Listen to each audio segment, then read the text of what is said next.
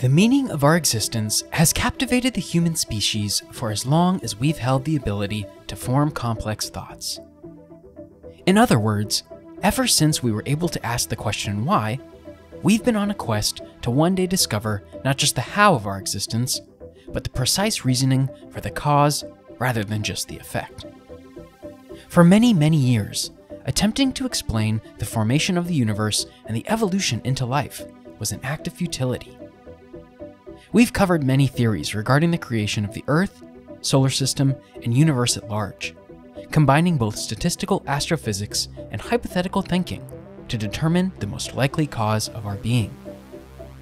What we haven't fully dissected, however, is a theory that stems a little bit from various ideas, all coming together to form the Boltzmann brain.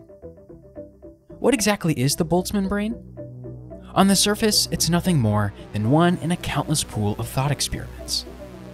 But when you pick the concept apart, it's the spur to a fascinating conversation about the potential of our universe's past, present, and future. Let's dive deeper into the Boltzmann brain.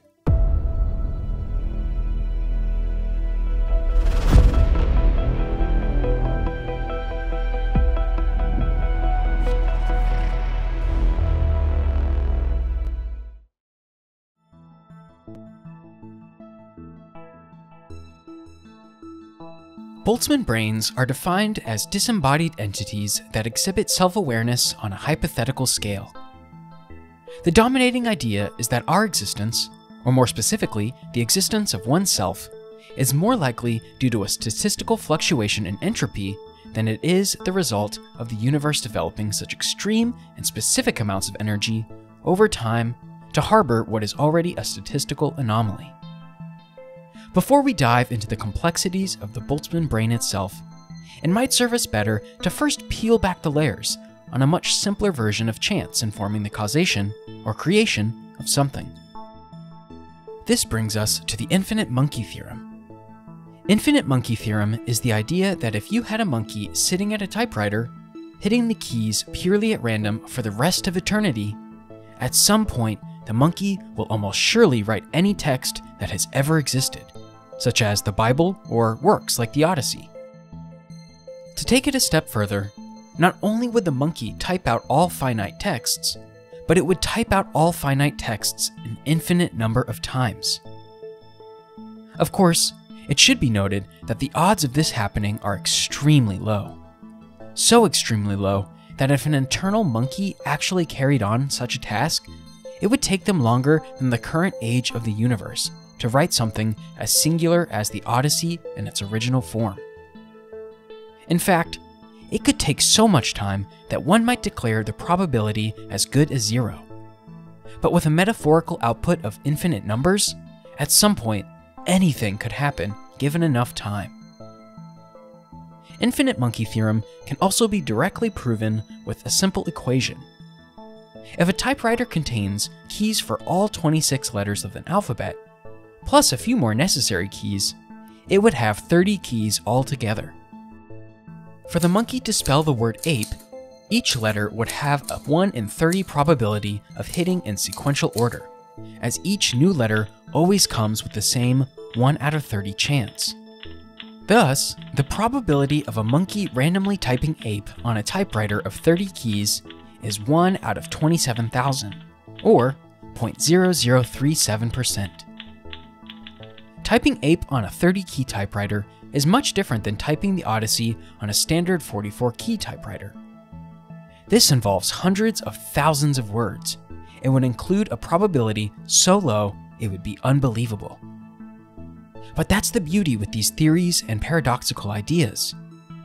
Just like the Boltzmann brain, the infinite monkey theorem might be so logical it's illogical, as humans to this day still struggle with the concept of eternity as it relates to probability.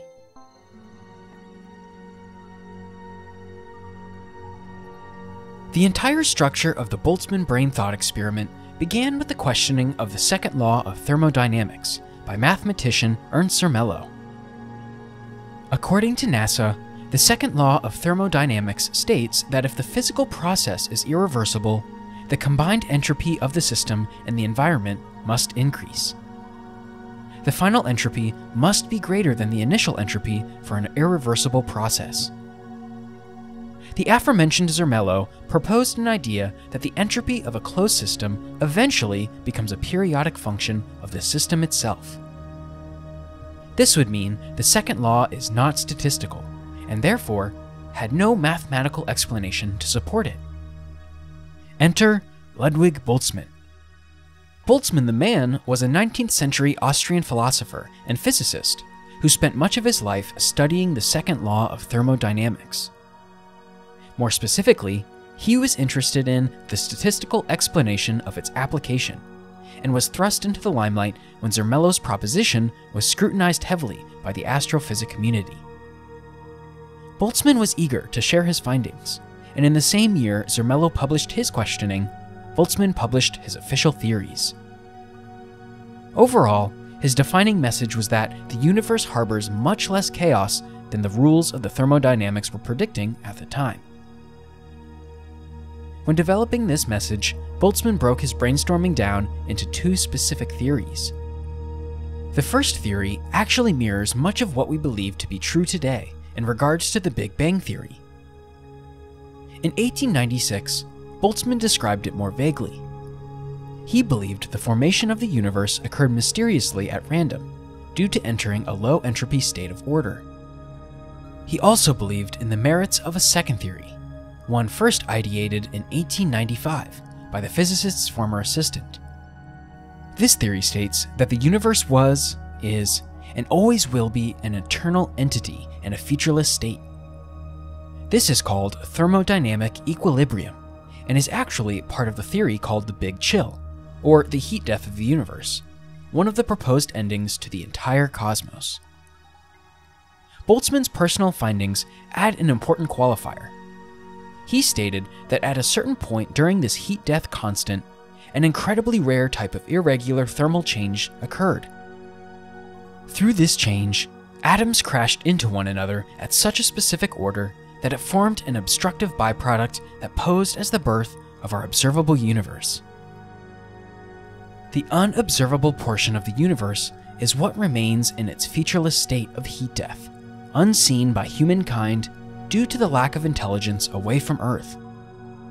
Boltzmann continued by saying if our universe happened due to random fluctuation, then everything, including our self-aware brains, will at one point be born out of a featureless state, with smaller structures being created more frequently than larger ones, such as entire universes. This is where the Boltzmann brain theory intersects closest with the infinite monkey theorem. In our version of the experiment, we use the word ape as a test subject. We highlighted how the probability of 3 letters being typed consecutively comes with much greater odds than an entire epoch, much like a brain would come up with much greater odds than an entire universe filled with both brains and galaxies in a Boltzmann brain scenario. Many people hear of the Boltzmann brain theory and ask, what's the difference between a single brain and a universe filled with them? It all comes down to self-awareness.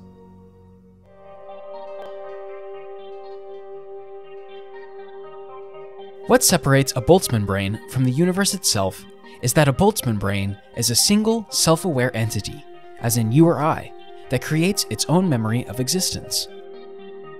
This idea circumvents the theory that the universe was born itself, but rather was born from our own singular brain telling us as much. To paint a much more vivid picture of the Boltzmann brain, they look and act like a normal, average human brain, filled with shared experiences of living a complete human life. They are full of complexities, including the nagging thought that such a concept is impossible in and of itself. When it's all said and done, dissecting a Boltzmann brain is a fool's errand, at least in terms of the paradoxes and false theories that come with the idea of being a Boltzmann brain.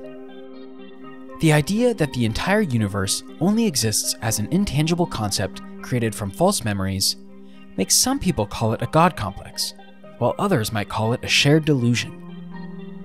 The truth of the matter is, the Boltzmann brain is there more as a question of thermodynamics and thermal equilibrium, and not as a matter of fact or fiction.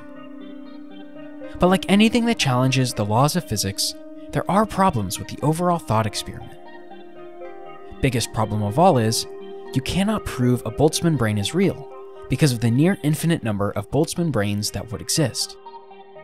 If time is infinite, Boltzmann observers would be born out of entropy fluctuations much more frequently, and would greatly outnumber normal observers who are not created as Boltzmann observers. As such, one would never be able to confidently or accurately come to the conclusion that they are in fact a Boltzmann brain, as shared memories and experiences by normal observers would remove those labels as subsets of a Boltzmann observer. In simpler terms, it's impossible to provide observable evidence of being a Boltzmann brain, just as it's impossible to provide observable evidence of the contrary. Like many theoretical aspects of astronomy and astrophysics, the Boltzmann brain thought experiment is an inevitable letdown.